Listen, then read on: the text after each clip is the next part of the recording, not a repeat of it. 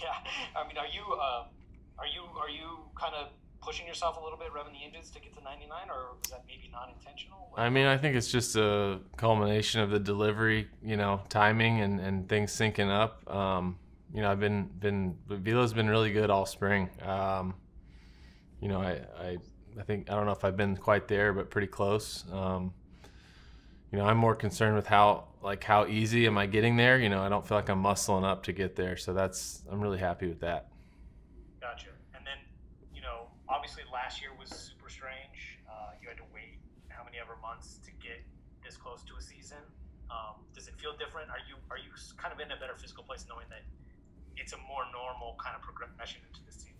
Oh yeah, I mean, I had a lot of question marks in my own head last year. It's like, okay, I feel great, but how long is it going to last? And fortunately, I worked hard with our strength guys here to stay on top of things and got through that short season. And then this year, feel just a lot more prepared. Body feels really good, and ready to go and ready to do 162 this time. And then one more thing, separately, I'm curious if this is a coincidence or if there's something to it that several players here recently have mentioned that they've found a benefit recently to some breathing exercises, specifically within a game. Are you having conversations about some techniques, sort of focus techniques that you're well aware of that are helpful? I mean, I've definitely had some of those conversations. I don't know if it's with the guys that you spoke to, but I'm a big proponent of it. It's a big part of my life and my baseball game. So I don't know if that came from me or not, or maybe something they saw me do. I'm not sure, but yeah, you'll see me do it in the clubhouse before the game or whatever, and then try to take things, kind of quicker things into the game too. Just refocus techniques and just trying to be really mindful and keep myself in the present when I'm on the mound. I think that's been a big reason I've been able to be consistent the past year. Gotcha. Yeah, and I mean, I could have asked if it came from you, but it was just something kind of noticing. But yeah. No, that's awesome. It's good to hear. Yeah, right on. I'll go to Danielle. Go ahead, Danielle. Hi, Daniel. I was listening to the podcast you were on a couple weeks ago, and you made a really interesting comment about the signature test and how you kind of compare your pitching approach to that. I was kind of wondering if you could expand on that, and if that's something you still practice. Well, it's not something I practice. It was just kind of like an illustration for, I think what you're referring to is I compared, a lot of guys when they struggle hitting or pitching, but just, something, they feel like something's mechanically wrong. So they go back and watch video of when they were having success. And then they try to recreate that perfect mechanics, perfect movement on the field. And it's really hard to do when you're just telling your body the positions to get into. So the illustration I think you're talking about is if you sign your name, you don't think about it and you write your signature. And then if I asked you to copy the exact same signature and you went really slow and tried to make every line and everything perfect, it wouldn't look the same, just because there's a certain beauty and ease and repeatability that comes from just doing something fast with freedom and not thinking about it. So I think that's what you're talking about. Yes, yeah. And so kind of along those lines, when you find yourself overthinking, trying to, think about every movement in your pitch, how do you kind of stop yourself from that and take a step back? I just have a really, it still happens time to time where I just find myself maybe missing with a pitch and trying to break it down. And I've developed kind of a really specific process, mental process to get myself back on track. And I just have some simple checkpoints that I go through. I mean, it would take me 5 minutes to explain it, but I could do it in my head in a few seconds between pitches. And they're really simple things that get me locked back in mentally and physically. And those breathing exercises that you were just talking about earlier, are those things that you've done your whole career or something you've picked up, in your later years?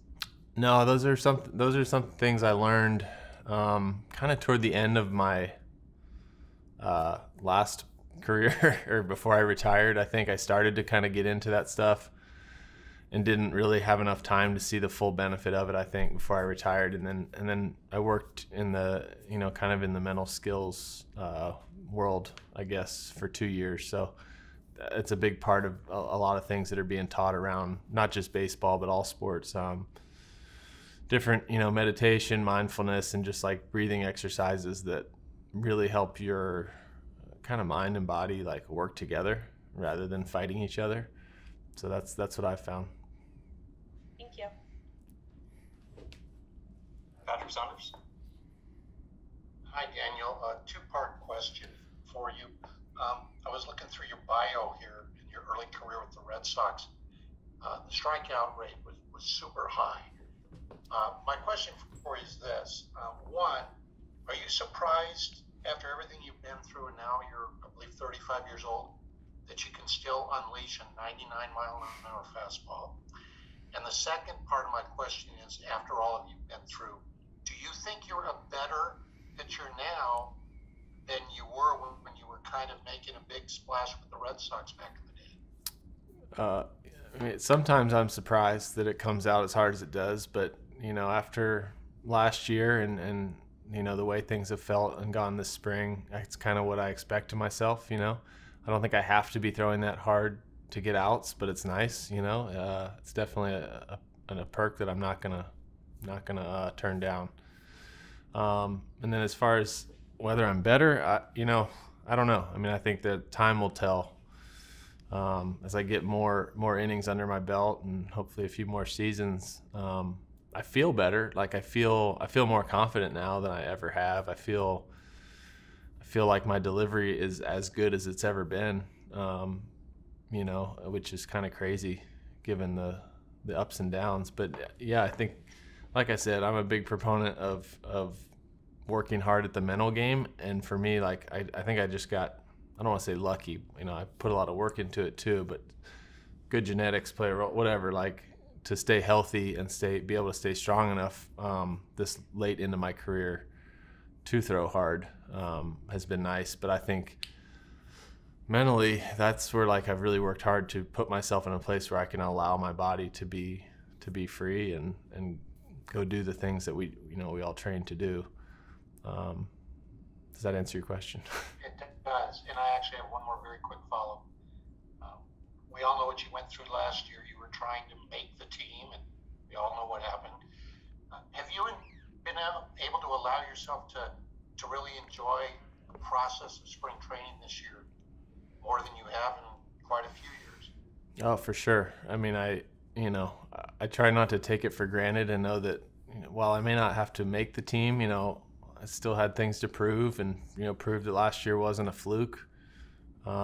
So I came in with that mindset, and, in addition to just making sure I'm as physically and mentally prepared as I can be for opening day. It has allowed me to do other things, I think, and having like coached for a couple years, I think I've tried to get more involved in the game planning that we're doing for the pitching, scouting reports, things like that, like getting them as concise as possible. And I've worked with Daryl Scott and Doug Bernier, who does a lot of the advanced stuff, and really like they've been awesome, working really hard to get everything up to date and just take everybody's got piles of data and analytics now, but it's like, how do you get them to the players? And that's where I think we've worked hard this spring. I've tried to be involved in that, which I never would have done in the past when I was younger. I wouldn't have felt comfortable doing that. But now it's like, if I can help our other guys in the bullpen and maybe some of our starters, like use those scouting reports and make them simpler and use better information, then I've tried to help with that. So it's been fun. I've learned a lot, and I'm hoping it makes us a better pitching staff. Great, thank you. I appreciate it. I'll go to Thomas Harding and then finish up with Tracy. Thomas? Daniel, early in your career, did you throw this hard in spring training? Has this always been kind of part of your MO, or did it take a while to get up to the velocities we're seeing right now? I don't remember. We didn't, like the whole like having the radar gun up on the board is kind of a new thing. They used to be scared to put that up in spring training because they thought guys would like pitch to the radar gun and hurt themselves. And now it's like guys are pitching to a radar gun all off season, including myself. And so like you're just used to it, and all that information is just more available now. So I don't know what I was throwing back then. I knew it was like at times I'd run it up there pretty hard, but no, you'd have to go ask my coaches or some scouts that saw me. I'm really not sure. Was that a priority for you in spring training? Running it up there pretty hard. I mean, I think you want to see the ability to at least pop those numbers, whatever for me, I know what the kind of the top end is for me. I want to at least be able to touch those numbers. You wouldn't want to be sitting 3, 4, or 5 miles an hour below and then just hope that it shows up on opening day. At least I wouldn't. So I'd like to at least be able to touch those numbers to know like, okay, it's in there when I need it. When the adrenaline's flowing, we can reach back for it. But I wouldn't say it's a goal. It's just you just want to come in and feel good, and the hitters' reactions tell you everything. If they look comfortable swinging against your fastball, then maybe we need a little more on it. And if they're uncomfortable swings and you're getting guys late on it, it really doesn't matter how hard it is. The hitters tell you the most.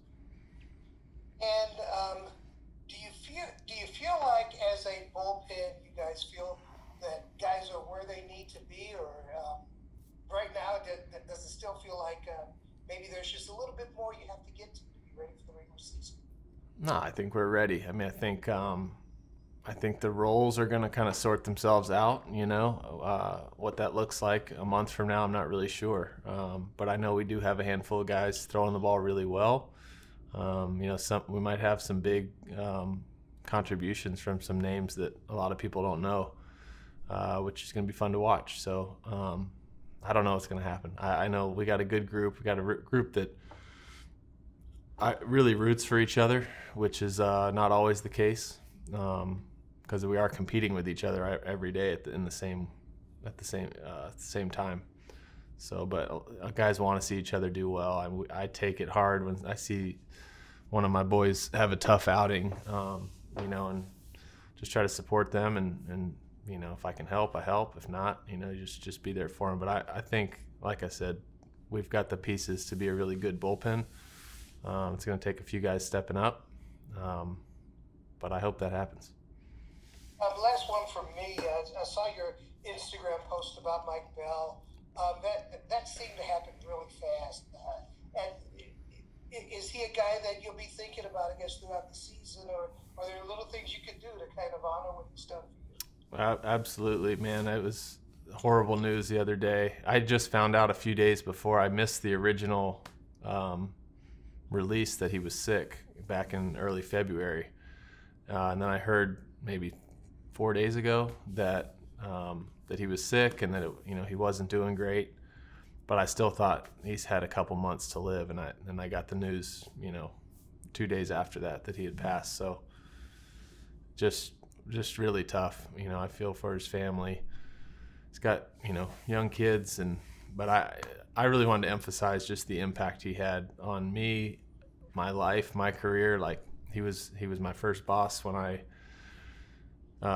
ended my playing career, and he was like so instrumental in just like me seeing value in myself and like seeing my career in a different light. He's like, you have so much to offer these young guys. He was really supportive. We had long conversations about the mental side of the game, because we had both had our struggles as players, he and I, and long conversations. And he just a really authentic, great communicator. I can't say enough good things, but my 2 years with him, I'll never forget. Hey, thank you very much.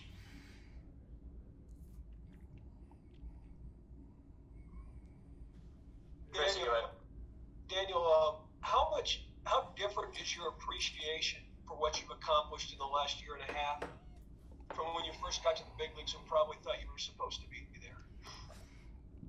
I think it's pretty different. I think when I was younger, you just kind of not that you expect it, but I was a high round pick, and there was expectations that you show up in the big leagues a couple years later and do well. And I kind of just saw that as the natural progression. Like, you get drafted high, you pitch your couple years in the minors, and you're a big leaguer. And having had it taken away from me, I think you just, you appreciate it a lot more, for sure. And I think when you see how, having had it taken away one time, you realize, this stuff doesn't last forever. So I just try to enjoy every day and enjoy the people, enjoy the fans, enjoy the competition, the opportunity to come out here and compete. So, and then you see, there's been so many injuries this camp, not just our team, but across the league, some more serious than others, but it's a constant reminder that, we're humans and we're fragile, and someday it ends, So I'm just thankful for every day I get to put on a uniform. Is there other times that you still think back, like, is this really happening? Did I really get this back turned around? Is this for real?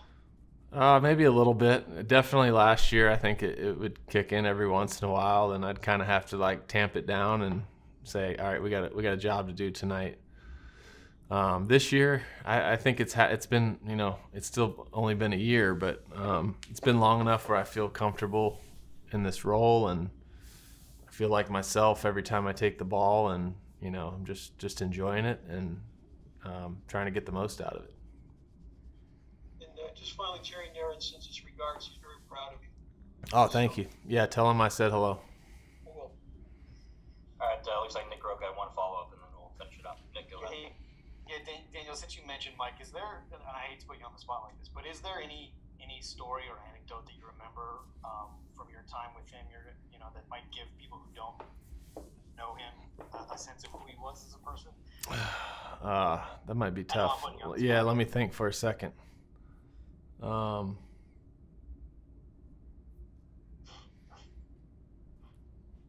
having trouble thinking of like a specific story that wouldn't, I don't know if this isn't specific, but he, there's guys getting released all the time across pro baseball, like lower level minor leaguers that most people never hear about. And Mike hated releasing guys. I don't think anybody enjoys it, but I could tell, I saw him come to tears multiple times sitting in meetings where he had to release guys, because he knew the work that went into it. This was these guys' livelihood, their childhood dream coming to an end, and you just don't see that. You don't see tears in a release meeting that often. I'm sure there's other guys out there like that, but he was the first I saw, and he gave a lot of chances, second chances, to players, to guys like me who put me in a coaching role when I couldn't figure my own stuff out. And he had deep belief in guys that people deserve second chances. I think there was a couple instances, I don't know the names, of some players who had like some addiction issues, and no other team would even touch them. And he gave guys second chances and stuck them out. Gave them a contract, stuck them in AA, AAA to give them another chance to prove themselves after they had gone through rehab and things like that, which scares a lot of teams away. But he was like, man, these are people, and they're battling hard things, and he, I don't know, man, he had a heart for those people, and I'll never forget those moments. Yeah, thank you, Daniel. I really appreciate it. Yeah, thank you for the time, Daniel. Appreciate it.